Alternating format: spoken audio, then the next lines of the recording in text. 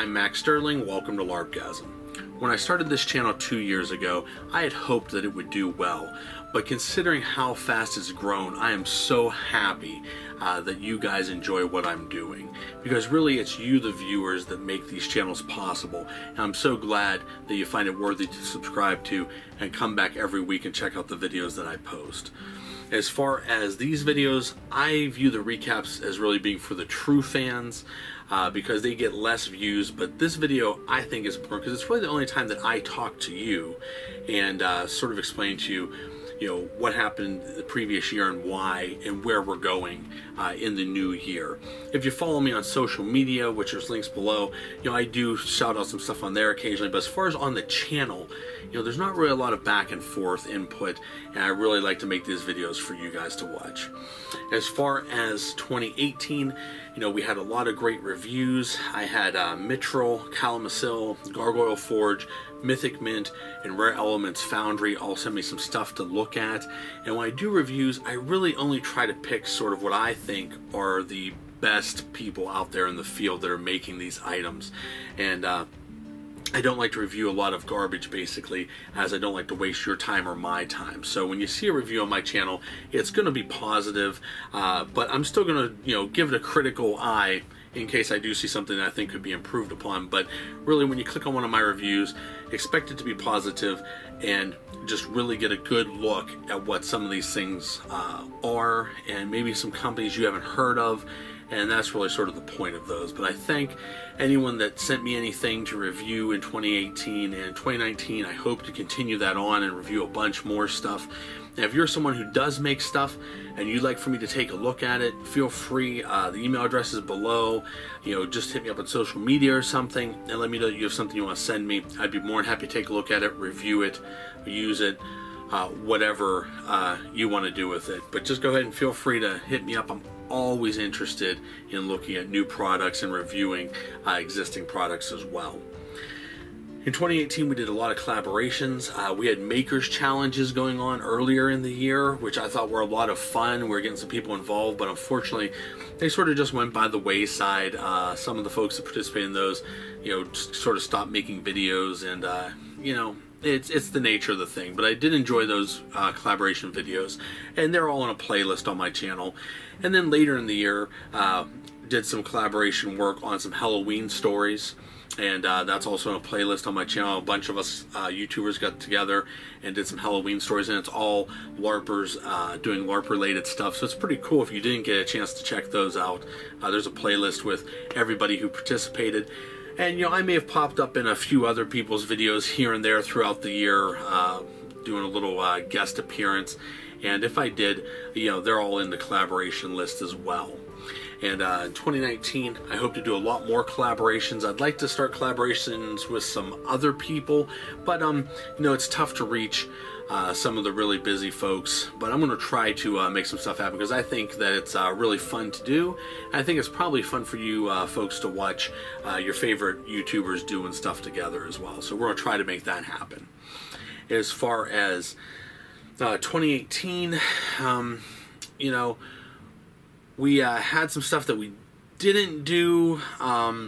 There was no hot chip video this year. Unfortunately, the company that makes those hot chips out of the Reaper peppers, they didn't make them this year. I even wrote to the company, and for whatever reason, they decided not to make them. I guess they don't like money.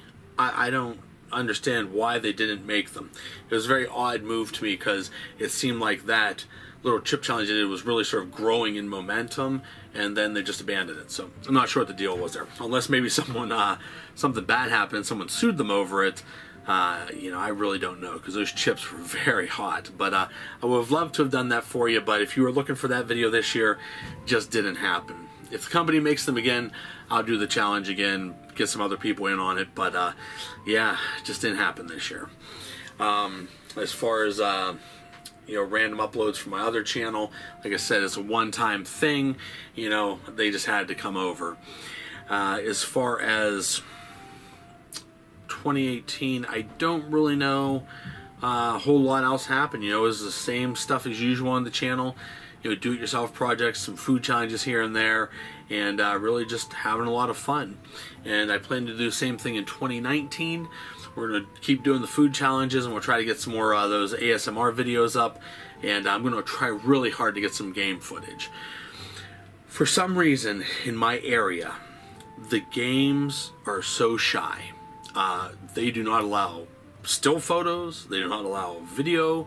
Now, some people still do snap some photos here and there, but really that's more or less just share between individuals on Facebook or something. But for me to post a video, it wouldn't happen. It would get pulled down. So I'm going to try to work with some of those creators to get some good video footage. And if you are a game owner or a creator out there and you live anywhere near me, which is Pennsylvania, US, let me know if you got something going on you wouldn't mind me videotaping at. I can do it very discreetly so that no one knows what's going on, and we can keep it fully immersed. I would love to get some game footage for this channel, but like I said, of the 4 or 5 games I've been to around here, they're just not having it. Now, last year I did go to 2 games I hadn't been to before, but unfortunately I didn't really get to talk to the people that run them that much. But I'm looking forward to maybe speaking to them and getting some footage, because I know a lot of you have asked for game footage on this channel, and I'm really trying to get it. It's just it's difficult. I'm not going to lie, it's difficult, especially in the U.S. to get that with laws and stuff, and a lot of these clubs, they just don't want to be bothered with possible legalities of it. So, but I'm going to see what I can do for you. As far as the channel, most of my videos cover American style LARPing. I mean, 74% of my viewership is United States, and most of the people that watch this are male. I have 84% male viewership. Male. YouTube has 2 options, male or female, so according to their statistics, it's 84% male. So I'm mostly speaking to American boffer LARP guys, and that's sort of what the videos tailor themselves towards. But I hope that anyone can find relevance in a lot of the projects that happen on here. But when you see me making boffer weapons and stuff, there's a reason I'm not latexing them and doing a lot of the more advanced techniques. It's just because the games that are here, they don't require it, and a lot of games are just now waking up to latex weapons. They had a stigma for a long time, and people were only using the pull tape or pull noodle and duct tape style weapons, and it was for a safety standpoint. It's just those big bulbous weapons, it's a lot harder to hurt someone with that than say hitting them with a pretty solid or hard latex style weapon. So as games continue to wake up to this and realize that those weapons are actually produced to be very safe, and possibly even safer than the boffers they were using, and as insurance companies and stuff start getting a little bit more lenient on their policies, you'll start to see a lot more of those latex weapons. And as a result, I'm going to start making some videos on producing weapons like that as well. For one of those makers challenges, I made essentially a latex weapon. It was foam and plastic dip, but I thought it came out very well. But that was sort of something I just slapped together, and if you watch the video, I actually ended up running it over with my car by accident. So the end result wasn't 100% what it should have been, but I thought it came out pretty good. So I'm going to do some videos on that for you as well. Don't want to ramble on too much here, but just to say, I do appreciate you watching the videos, and really the most important thing you can do for me is not to go on Patreon or something, okay? Because the money is nice and it is helpful, but I would much rather you share my video. What helps me more than giving me $1 is if you see something get posted in Reddit, or you're in a forum somewhere, or on Facebook somewhere, or in your game group somewhere, if you're even at a game and it's a out-of-game conversation for some reason, drop the name of my channel. Post a link to one of my videos, share my stuff on Twitter or Instagram. Get my name out there, get my channel out there, and get people watching my content. To me, that is far more important than throwing me a few dollars. Now, that being said, I do always have the Ko-Fi option available, and there is, of course, the Patreon option. And, feel free to do those. If you watch a video and you find that it is really helpful for you, then I mean the Ko-Fi thing is a one-time deal. You sign up, you make just one basically donation or a tip, whatever you want to call it, and that's it. The Patreon thing, I mean, if you want to sign up $1 a month and do it for a month and then cancel it, that's fine. All of that type of stuff is appreciated because it helps me to buy cool props, it helps me to buy stuff to make these videos, and just keep things running. So it is helpful, but sharing my message and my channel is much more important to me. And if you're watching this video for the first time and you haven't already, click that subscribe button, the bell button, click that like button, and just click everything. And be sure to comment underneath the video.